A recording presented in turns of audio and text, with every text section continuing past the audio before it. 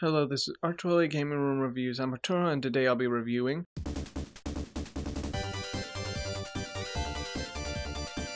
this is one of my childhood games, and one of my favorite Sonic games of all time. I mean, Sonic 2, a lot of people say Sonic 2 was like more famous because they actually added new things to the genre and it was better than the first.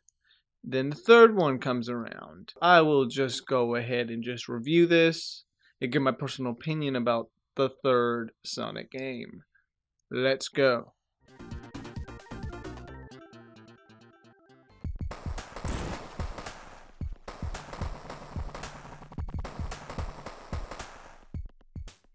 Dr. Eggman is at it again. And so, Sonic and Tails must stop him and save the animals. And along the way, they meet a new character, Knuckles. Though through your journey, Knuckles will just be a jerk to you and keeps knocking you off. He was such a jerk in this game until they made him a bit in the future games, like really dumb. But this is when he was actually pretty cool. The soundtrack in this game is just outstanding, not to mention that Michael Jackson composed the music for this game. You can even hear his voice in the first boss music. Like the last two Sonic games, it's the same but also improved. The graphics are more nice.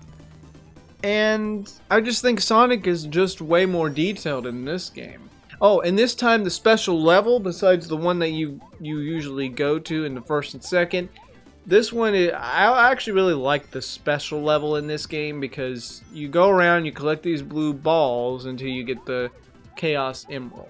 Just make sure not to hit the red ones, otherwise you lose. And just like the second game, a pal can hop on and join in, though obviously he can't die.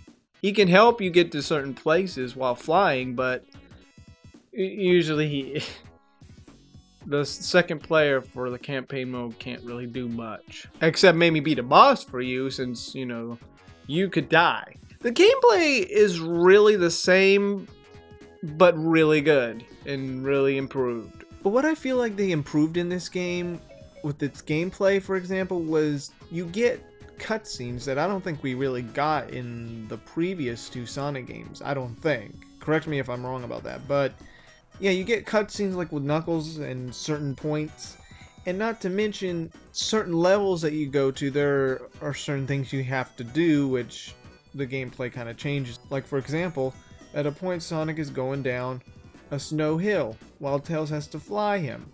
Now, this happened obviously in Sonic 2, but it obviously added a lot of more extra features. But sometimes the gameplay is a little tricky because they actually make you try to figure out what you need to do on certain points in maps. And it's kind of hard to figure out until you mess around. No issues with the controls nor the camera. It's basically the same like the last two, though the menu does offer different slots where you can select either Sonic or Tails. And you can play through the game solo or have Tails join you. This as well has multiplayer. You can play as Sonic, Knuckles, and Tails with different modes like Grand Prix, Match Race, and Time Attack. Though the track can be a bit confusing like the second one, it's not as bad as the second one, but you know, sometimes you don't know what you're doing. Though the second one, I felt like it was a little too confusing, but I don't know. Obviously, this game is just as challenging as the last two. Obviously, old games are challenging. This one is just as challenging. As for replay value, you can go back and play it solo with just Sonic. Or with Tails. And like I mentioned, you could have a pal join in, help you out, or you could just do versus mode.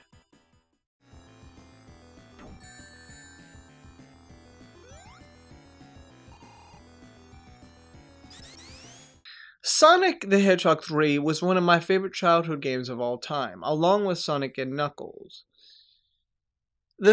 I mean, a lot of people just think Sonic 2 was more famous because it improved a lot more from the first one, but to me, I think the third one is my favorite of all time.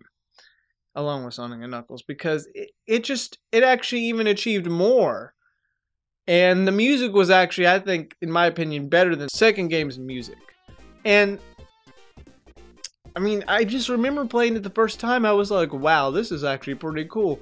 Though some levels I do, like, especially the one where you're underneath the sewer level, that one was a bit hard and really aggravating, but some level designs are actually really cool. I like the Marble Garden one. The first level was my favorite.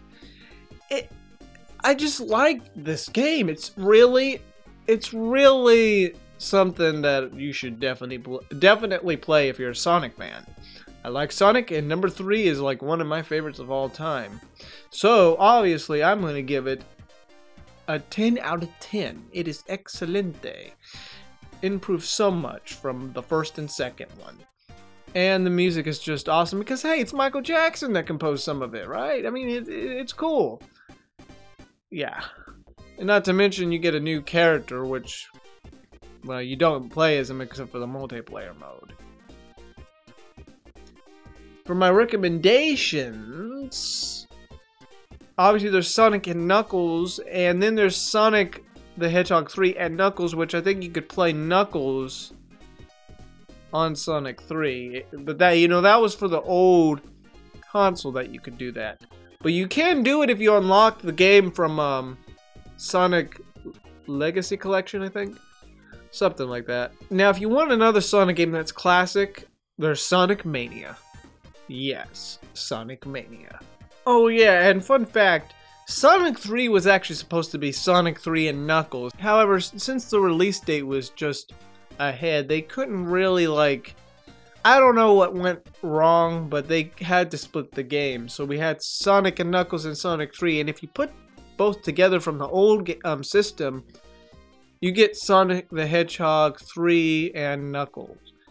Which, the soundtrack and stuff changes on boss levels from the third game, but you could also play as Knuckles, I think, in certain levels. I don't know. I never really played that as much. As of this review.